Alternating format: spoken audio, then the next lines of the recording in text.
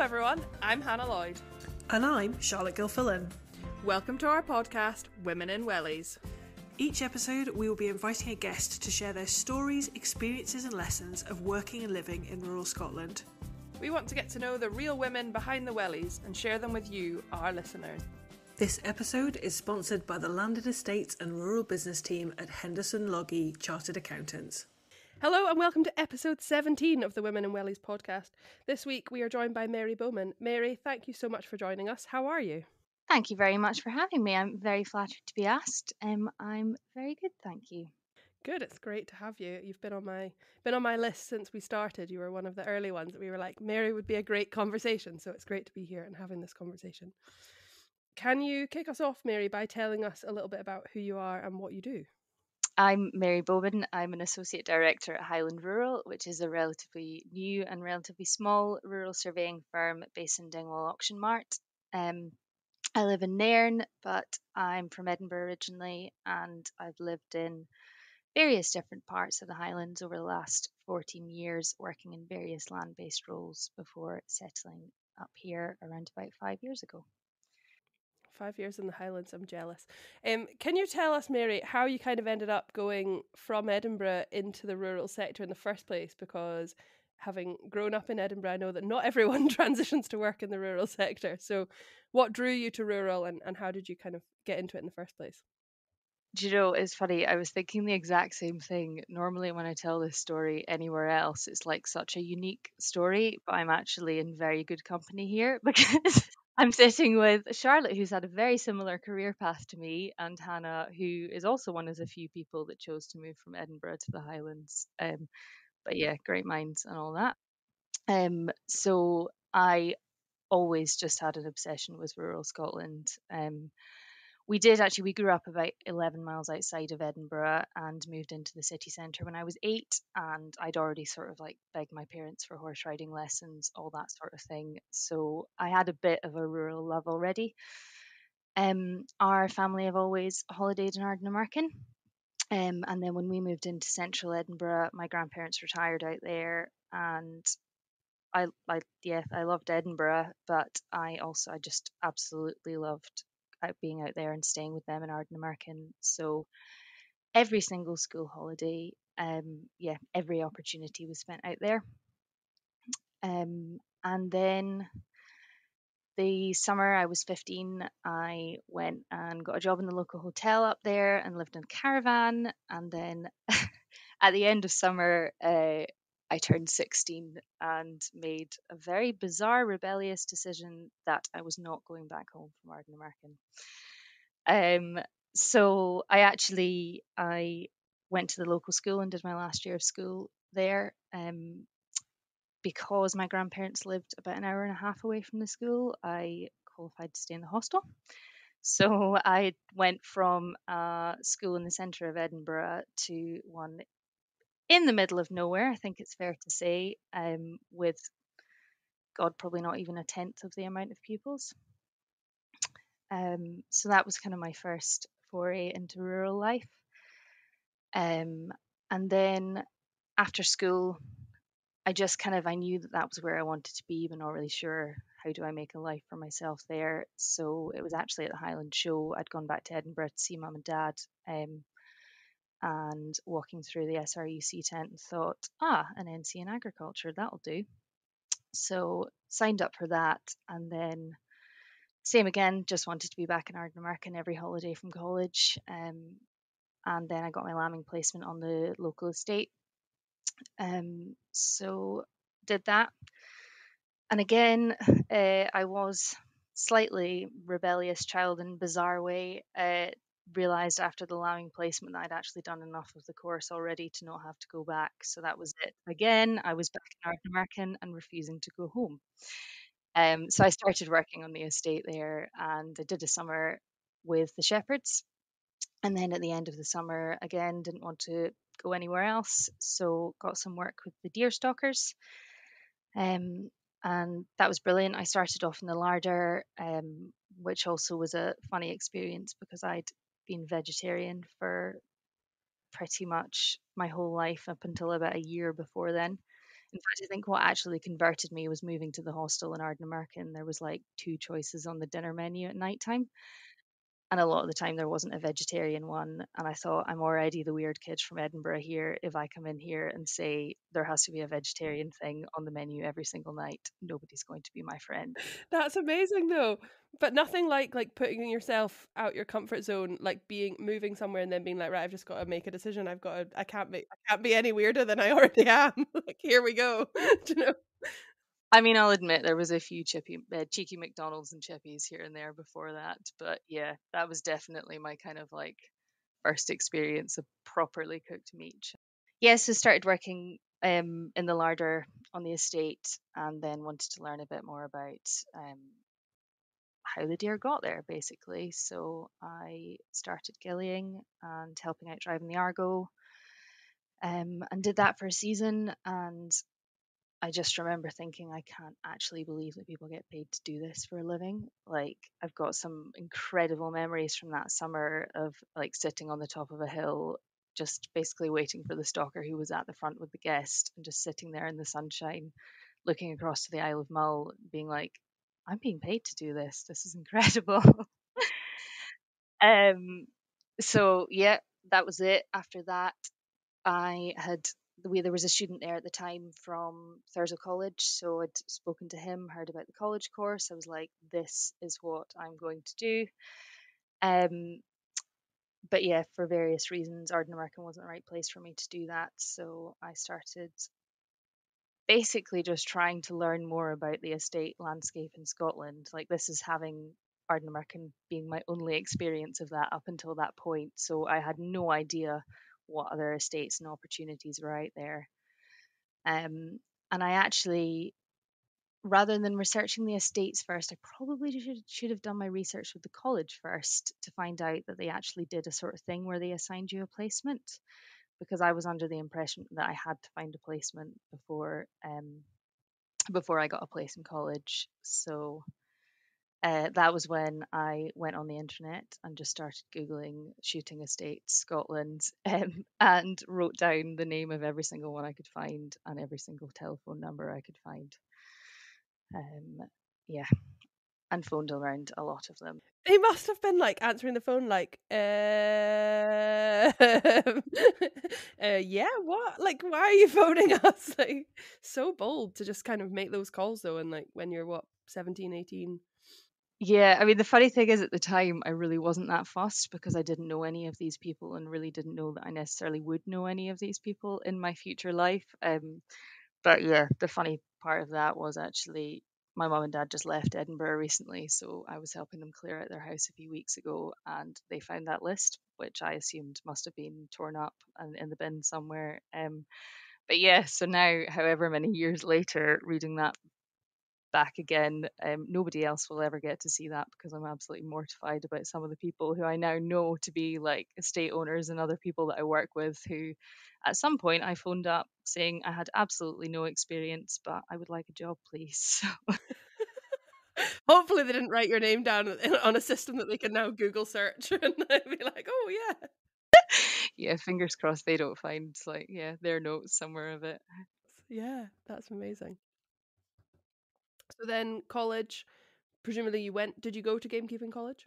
Yes, yeah. So that that exercise didn't actually lead to a placement, but it did lead to someone who said, the estate I own can't give you, we don't have enough work for a student, but we can give you a 6-month job in the meantime. So that was on a deer farm, and they trained Highland ponies there as well, for driving and for carrying deer, which turned out to be really helpful because then I got a placement on an estate up in Sutherland, where they still use deer ponies. So that was brilliant. I did a year there, and again, just some of the most incredible experiences thinking back to that now. And I went to college, so it was the block release course in Thurso. So, um, yeah, barely went south of Inverness for a year, which is quite funny. But yeah, did a year at the college, and I was the only female in the course, which you won't be surprised to know. Um, I gather there's been a bigger uptake over recent years, and there's been quite a lot more females gone through the college, which is great news. But at that point in time, I think it was generally only one per year. But I was very lucky. They took 2 students on that estate, so the other student was also the female from the year above me. So we had a really great time. Yeah, that is brilliant. That was college, and then did a year, but got an opportunity for a full-time job after that. So I went down to Deeside and worked at Balmoral, which was brilliant. And that was specifically breeding and training Highland ponies for the hill, um, rather than kind of, doing the more stalking side of things. So that was another really incredible experience. Yeah, just like going back to Edinburgh, my parents were just like, "What on earth is going on here?" having having seen me like float off at 16, being like, "Yeah, no, I'm just moving here, not quite sure what I'm doing yet," to yeah, Mum really enjoyed telling everyone that her daughter worked for the royal family now. So, but no, that was an incredible. I was there for a few years, but yeah, that was kind of very horse focused, and I've always loved horses, but I don't love horses, if you know what I mean. I think there's a fine line that a lot of people in the rural world are very aware of. And whilst I was, I was getting a lot of exposure to the hill and we were training the horses for stalking, I realised that was a pretty niche career. I pigeonholed myself a little bit. Very easy to go from that then into an equine role. But yeah, that was where I hit a bit of a standstill, I guess. And yeah, another story I left out of the previous employment was the time I cracked my hip out on a day's stalking. Oh no. That like just everything about that sounds painful. Like and like a massive inconvenience out on the hill. Oh God, yeah. So it was like I can't even, yeah, quite a trip to get back to the estate office, and then getting back to the estate office, it was another 2 hours in the back of an ambulance down to Raigmore, and they actually said they've never seen someone consume so much gas and air before.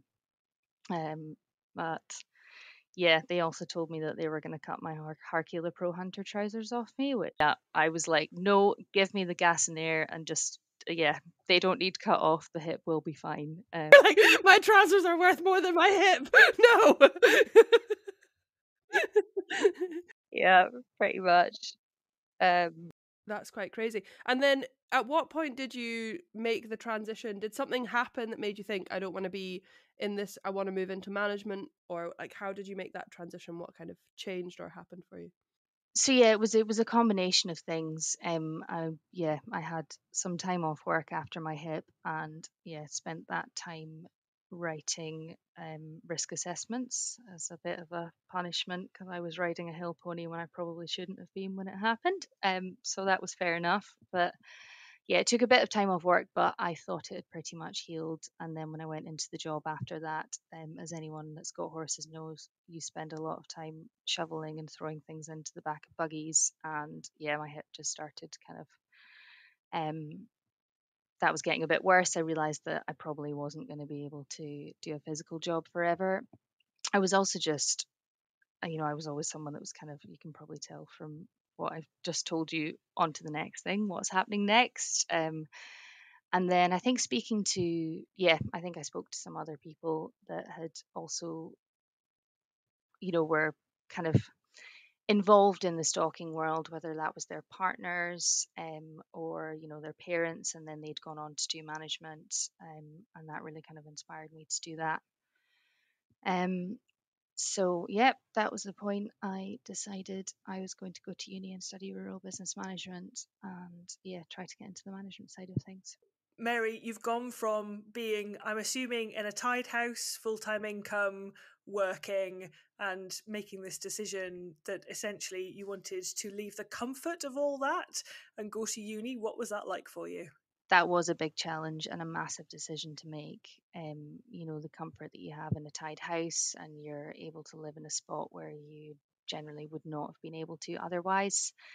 So I think how I was going to fund that and also not necessarily knowing that I had a job at the end of it or that anyone was going to employ me was a big decision to make. But yeah, I um, moved over to Pitlochry and commuted from there. Was living with a partner at the time, which helped. And then when circumstances changed with that, that was when I guess I was completely like, how am I going to get myself through the last few years of uni? And after a few mental breakdowns, I just started speaking to friends about it, and turned out, yeah, more people are willing to help than you would think. So I actually house sat for a friend for quite a while until I kind of, yeah, got myself back on my feet, I guess. And yeah, found a flatmate to live with. So that is, most people have the experience if they go through uni of their flatmate, their housemates, which is one thing that I guess I didn't have going to the kind of rural world. But I did get a short 6 months in Pitlochry where I lived with the guy that I worked with part time. And yeah, and then after that, I actually did an internship for my first rural surveying job in my last summer. The summer before my last year of uni. So moved up to Inverness doing that, and they offered me a job upon leaving. But obviously, I still had one more year to go. So ad lib work through my final year as well, which was great. So my final year of university was also a massive challenge. By that point, I'd actually also agreed to work for somebody else part time. So I was working two different jobs in Inverness whilst also having to be in Edinburgh for uni 1 or 2 days a week. I know why I want to be your friend, and it's because you and I are both the same people that are like, yes, I can do that. Yes, I can do that. Yes, I can do that on the side. Like, you're like, "Ah." And then you look around and you're like, how did I end up saying yes to all these things? I know, yeah, no, I'm terrible for it. Say yes to everything, but I don't think that's a bad thing though, and I think that just hearing your story and just your tenacity at a very young age as well, and your kind of determination to succeed. You speak very passionately about being at Ardnamurchan, and obviously that's inspired this great love, I think, for rural Scotland and how you could carve a life out of that and carve a career out of that. And it really speaks to your determination that even in the face of those challenges, you knew what you wanted to do. You were on a path that you wanted to take and you kept going and you found a way to do it. I think that's brilliant. thank you. Yeah, it's funny, you look back and you remember all the good bits, but yeah, there was a lot of tears as well. But yeah, I'm quite happy to forget about those bits and remember all the good bits because there was plenty. Yeah, it was an amazing experience. I remember when I was keepering and I got made redundant, and I was working two jobs and I was working a couple of days at the firm where I first started out, and just trying to juggle all those things, financially support yourself, but know that this is what you wanted to do. This was your niche. This is the career you wanted, the opportunity you wanted to take, and just trying to get that balance right between, because at the end of the day, you've got nobody else to rely on apart from yourself, and you have to be able to financially support yourself. And I think as well, I kind of get the impression from you are fiercely independent. I am independent in a lot of ways, which I suppose probably comes from leaving home at a young age. But I have also leaned heavily on a lot of people along the way, that's friends, family, colleagues, employers, in terms of both advice and opportunities. So I suppose it's probably worth highlighting that it hasn't all been fiercely independent, which I'm very grateful for. You have met and worked with some phenomenal people throughout your career. Is there anybody that has particularly inspired you? So yeah, it's really hard to put it to one kind of person or thing. It's changed a lot kind of over the course of my career. At the beginning, just in the introduction to the rural world, I was just amazed by anyone basically. Farmers, I think what they do is incredible. Stalkers, I couldn't believe that people actually hunted things for a living. You know, just basically anyone who was kind of living and working in the rural world, I was always inspired by. And then as it kind of moved more into surveying, there was just a lot of people that I've worked with have really inspired me over time. You know, whether that's just because they're incredibly good at their job, or the way that they handle certain things, or the life and careers that they've managed to build for themselves. And then I suppose now, as I'm kind of getting involved in some quite big and exciting projects with work, I'm really inspired by the opportunities that are there for rural Scotland, and particularly the Highlands. I think, you know, the kind of changes in market that we're seeing, the sort of carbon, the renewable energy, and don't get me wrong, those things have their downfalls as well. But you know, there's kind of opportunities for new income streams, and are seeing sort of farms, particularly with battery storage, where it takes up a small footprint on the farm, but you know, it has relatively good financial returns, and that enables them to diversify and do other things on the farm. Um, I'm just very excited about thinking about what the Highlands could look like in 10 years' time, and the sort of the better job opportunities in some of the more rural areas, and just kind of seeing that develop is what's sort of inspiring me to keep turning up at work on a daily basis. I think you're absolutely right. I mean, what it's going to look like in 10 years is completely different to what it looks like now. We look at some of the larger opportunities like Scotland, like the free ports, and the jobs that's going to generate, and the houses that's hopefully going to generate. And it's going to look like a completely different landscape in 10 years' time. And you're right, there are some pitfalls in there, and there's very much a balance to be achieved, but there is so much opportunity at the moment, and I think the Highlands is the place to be. I'm absolutely convinced of this. I couldn't agree more. And yeah, when friends come up and stay, because a lot of my friends went down to London, and you know, a lot are still in Edinburgh and the Central Belt, which, you know, in itself, I think it's absolutely brilliant living where I live, because I'm 10 minutes from the airport and I can fly down and see them at the weekends. So you've got the kind of best of both worlds. But I feel like every time they do come here and visit, they see more and more the attraction of living in the Highlands, where I mean, we have everything up here now that you need.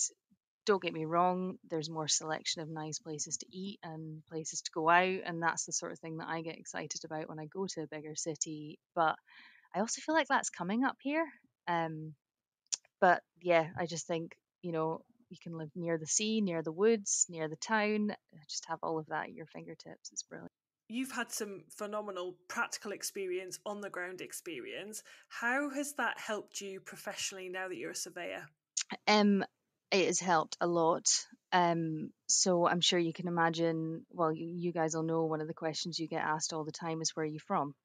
Because everyone in rural Scotland knows someone in every other part of rural Scotland. So I always feel a bit when I have to say Edinburgh. So, you know, people immediately assume, which Hannah will know fine well, that you have absolutely no idea what you're talking about.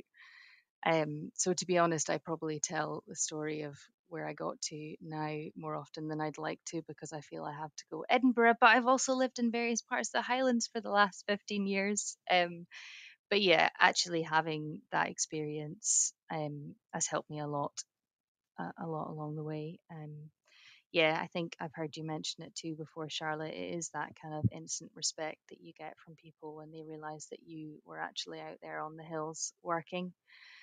Um, and whilst having a background in rural Scotland would be massively beneficial to me, I'm sure, you know, I think sometimes even actually having done that sort of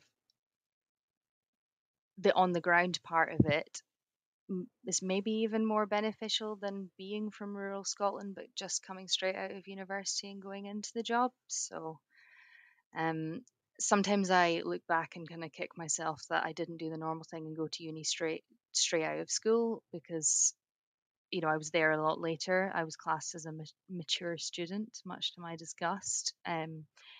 But actually, I'm so glad that I took the path that I did, because by the time I actually went, you know, I really knew what I wanted to do, um, and wasn't just sort of in a course because my parents had made me do it or whatever. So yeah, I can look back and think, God, it took me a really long time to get where I am, and I'm at the same sort of, I've done the same years of professional experience as people that are a lot younger than me. But no, I'm really glad I did it the way I did it, because that experience was extremely valuable to what I do now. There's just one thing that springs to mind, and it's what Hannah and I have talked about before, is no wrong path. There is no wrong path to where you want to be. And although in terms of professional experience, you may be on par with some younger people, there is no accounting for that life experience. There really isn't. And I think it's such a fundamental part of being able to understand your job more, understand people more, appreciate people more, and people who do these jobs on the ground, who are keepers, who are farmers, and be able to relate to them. And I think that adds so much value to the work that we do for clients, but also just being able to build those relationships, because let's be honest, people are 90% of the work that we do. Yeah, no, you're so right. You're so right. Do you still manage to enjoy rural Scotland outside of work as well? Yes, yeah, I'll admit I don't travel around Scotland quite as much as I used to outside of work, just because I am doing that so frequently in work. But yeah, I love Nairn for that. I've got the beach on my doorstep, so I'm there a lot and enjoy, like Hannah, swimming in the sea. I mean, I'm saying I'm like Hannah, but I also, it's July to August is my kind of swimming season. So thanks, Mary, for sharing all your story. We end every episode by asking our guests the same question, which is, what one piece of advice would you give to the next generation of rural women in Scotland? What's yours? So, I mean, I suppose what bit of advice would I give to the next generation is basically what bit of advice would I have given to myself when I started out. And there's literally too many things to name, too many things that I wish I could have told my younger self. But I think the main one I would say is just be good to yourself.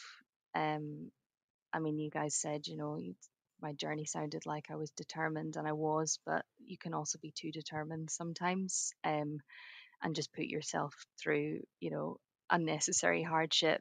So I'm a real fan now of knowing when to say no. Yeah, drinking the wine when you need to drink the wine, and eating the chocolate when you need to eat the chocolate.